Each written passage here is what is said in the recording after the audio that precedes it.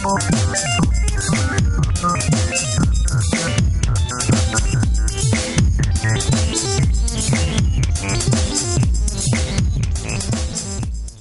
was trying to characterize what is C++ particularly useful for, what did I actually build it for, and what is its strength today after almost 30 years of evolution, and also where's the limits to where it is. So the way I see it is there's a core domain for C++, and that's what you would call traditional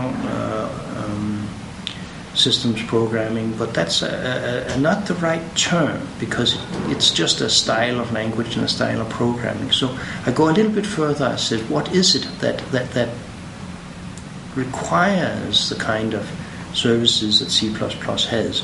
What is the sum of all these applications I've been dealing with? Where did it work and where was it essential? And I came up with the phrase infrastructure, and I roughly define it as if it breaks, somebody gets hurt or somebody gets ruined.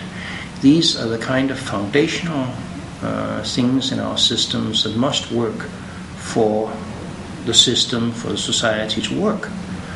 The question I'm trying to phrase is what matters in those areas. And I've come up with some notions of compact data structures, very strongly typed interfaces for maintainability and for minimizing errors, a heavier emphasis on algorithms over random code, because we need reliability, we need the stuff to be comprehensible, analyzable. We want to make sure that it's actually correct. And so the paper I was writing come from that kind of thinking. What is the right style, and what are the supports for that style we need for infrastructure software, for software that must be dependable? And we can get real examples, sort of the keys of some of the modern operating systems, the basics of our phone system, the brakes in my car. How do we make that dependable? How do we make sure that the space probes don't get the logical equivalent of the blue screen of death halfway to Mars, where we can't send a repairman? How do we make sure that they actually go into the right orbits? And JPL lost a probe off Mars because two groups had communicated nicely, they thought. But in fact, one of them spoke imperial measures and the other one spoke the SI system, the MKS system. And the result was a misnavigation that sent more than $500 million worth of equipment into the wrong orbit. Not a good idea. It was the work of 200 good engineers, lifetime's work, down the drain. And that could have been avoided by ever so slightly improvement in the interfaces between the parts of that program. So things like that I'm interested in. So there's a core area where I think the facilities for C++, the kind of, they're not perfect, but the kind of things I would like, the kind of things I work on are essential. And then there's a huge gray area where you have choices. They can help, in my opinion, but they're not essential. Then you have areas where it probably is unsuitable to apply that kind of stringency technique. I mean, I want to essentially get 100% reliability. If I'm putting up a small application for my own use, or if somebody is trying to push out a little cute web app, they don't need that kind of reliability, and maybe what I'm talking about in terms of programming is not for them. But I think the really important thing here is to realize that there are different techniques, different languages that apply to different areas, and we have to recognize this. We can't have a single language for everybody, a single technique of using that language for everybody. We can't have a single tool chain or a single kind of system. And from there, we can go a little bit further. We probably don't need the same kind of training for education for everybody. The engineer, software developer, or whatever that is building infrastructure, say the mechanism that automatically updates the software on a cell phone, has to have a different education, different knowledge, different training from the one that makes a little game. Because the one can actually destroy a whole day or a whole week for millions of people by a little slip. Maybe even somebody gets hurt. If the 911 calls don't get through, bad things happen. And it's not just the software that runs on it, it's the update software, it's anything in the chain of safety critical issues that has to be dealt with. But somebody doing that has to think differently from somebody who writes a little application, maybe to make a couple of bugs quickly. There's nothing wrong with that, but they have to think different. As a matter of fact, if you apply this very stringent engineering-oriented thinking to little commercial apps, you'll probably be a year late to market, and it'll be irrelevant. On the other hand, if you took the attitude of first to market is the only thing that happens and apply them to the steering wheel of my car, no, that's not a good idea. These people have to think different, and the way you get people to think differently is to give them different educations. We don't have an ANSI standard programmer, and we shouldn't have. If it was, we should have several. And I think the field has to, in some sense, clean up its act before somebody else comes in and try and cleans it up for us. This notion that you can sort of make your own constants and have the seconds after the constants, is that a feature that you added at some intermediate stage, or is that simple sort of operator overloading? We were observing that we were getting a whole zoo of little suffixes out of the various fundamental types. So the U suffix is for unsigned, and L is for long, I think, and I can't remember them all anymore. And we thought, you can do anything in C++, but you can't make your own literals. And then I'd observed separately that there was techniques that were effective, except that people would not use them because the notation was too ugly. The Unix example is one of those. You've been able to do everything in the Unix example I showed, not quite as elegant, but you can do everything I showed for the last 10 years. Libraries have been available. There was a nice one from Fermi Labs, back to nice places and nice people again. But it wasn't used as much as it should because the users didn't believe in the notation. They didn't like it. And so we were looking at how can you basically clean up people's source code.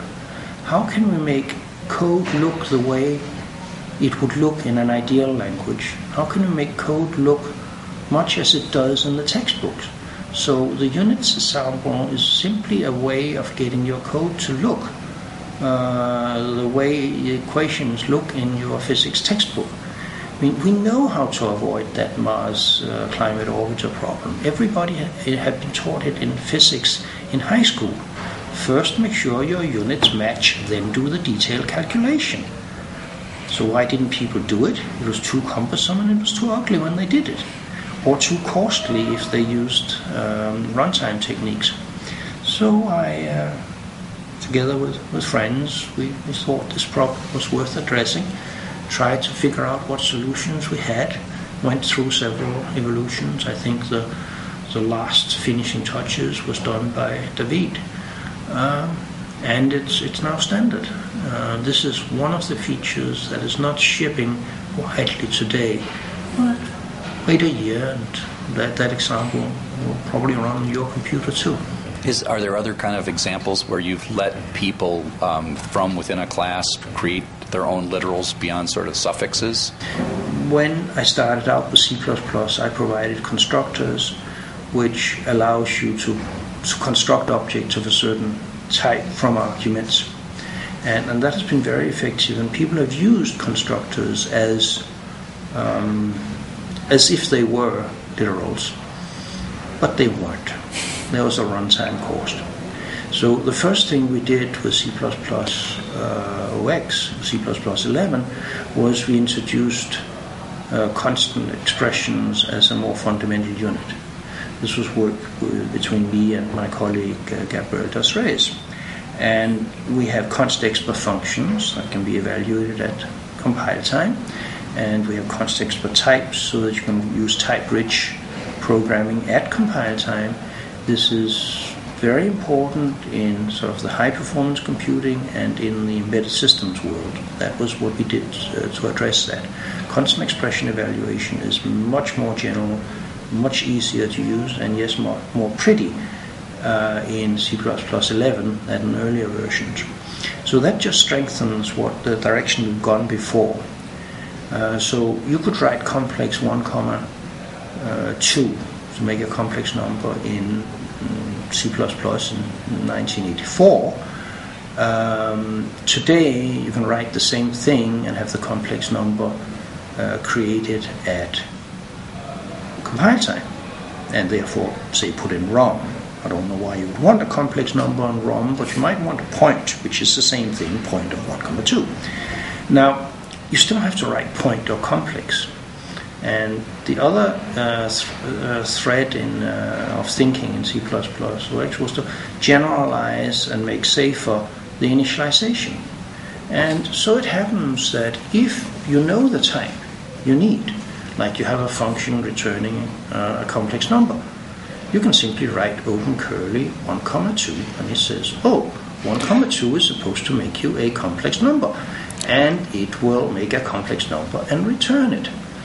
And if you happen to be at compile time, it will do that at compile time. So things work together, you get better notation, you get better performance, and anything you can do at compile time works even better in a concurrent system because you can't get a race condition on a constant. If it's been calculated before the program starts, you can't get the threading problems. So open curly means find a constructor for the thing that I'm about to put this in. Yes. It looks at where the destination is, yes, and it says, is there a two-parameter constructor or a 3-parameter constructor or whatever? Or if it's just a struct, it'll take the first element and put it in the first element and the second. It does it for a struct as well? Oh, yeah. See, I haven't played in C++ in a while. That's a great idea. I refer to this as uniform and uniform initialization. It'll initialize if it can. And if there's any ambiguity, it of course finds the ambiguity.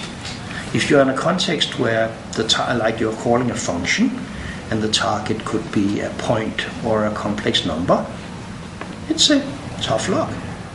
Go and tell try me. Again. Or tell me. So the error checking has actually been improved.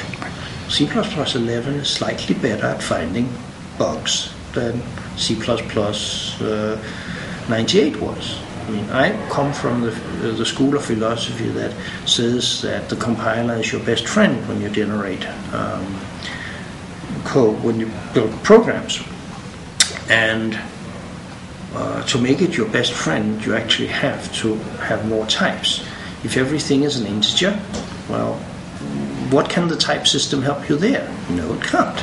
If everything is a floating point number, it can't tell you whether it's imperial or SI units, and you get bugs. So you need type-rich interfaces, and for that you need to be able to build cheap types, basically, and flexible types. And convenient. Types that's easy to use, simple.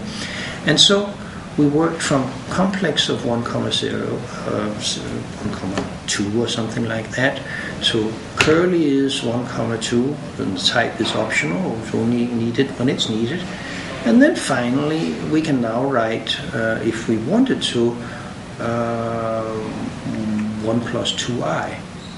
Define I as the unit for the imaginary parts, and you get complex arithmetic without ever saying complex. It's down in the definition of the I suffix.